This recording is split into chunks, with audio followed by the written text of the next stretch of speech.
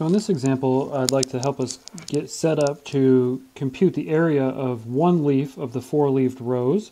So remember that the four-leaved rows is the polar function that's given by this equation. R of theta is equal to cosine of 2 theta. In a previous video, we plotted this curve, and we found that it looks something like, bear with me here, but it looks something like this. So I'll just plot the one leaf of it. That's not very good. Okay, looks something like this.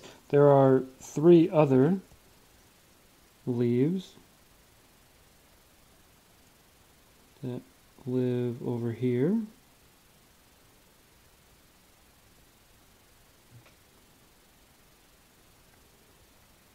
And like I said last time when I didn't draw it properly, those are all supposed to be the same. That's the idea.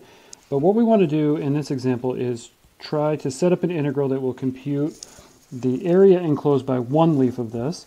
Now, if you didn't watch the video on how this curve is traced out, I recommend that you do that before you try to do this integral, because there are some subtleties here. And first of all, as theta, this point here corresponds to theta equals 0, and as theta increases, we get this portion of the curve. And this point right here corresponds to theta equals pi over 4. But the curve then doesn't just turn the corner real hard here and go back to where it came from.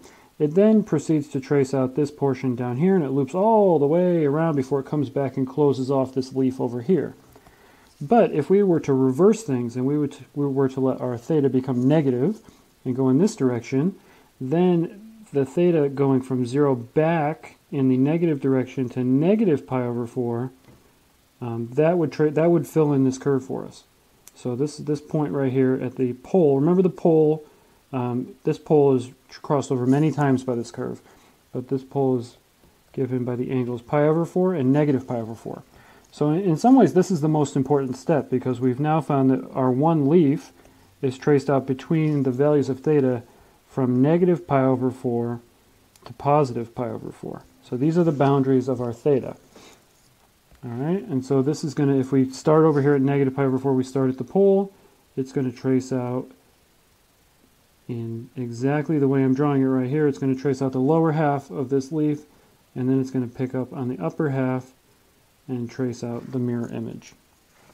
Okay, now the other thing that we need to remember is the formula for the polar area, and we worked this out in the last video. The area of a polar function is the integral from alpha to beta of 1/2 times this function for the radius, which we called rho in the other video, but this one's written as r, so let's leave it as r of theta squared d theta. And so all we have to do now is plug in everything that we've just thought about. So we plug in these boundaries for alpha and beta, and then we plug in this formula, cosine of 2 theta, in for the radius function here. That whole thing gets squared. And so what we end up with is that our area is equal to, the 1/2 can come out, integral from negative pi over 4 to pi over 4, of, our integrand is now cosine squared of 2 theta d theta. Okay, I'm going to let you guys work this one out yourselves.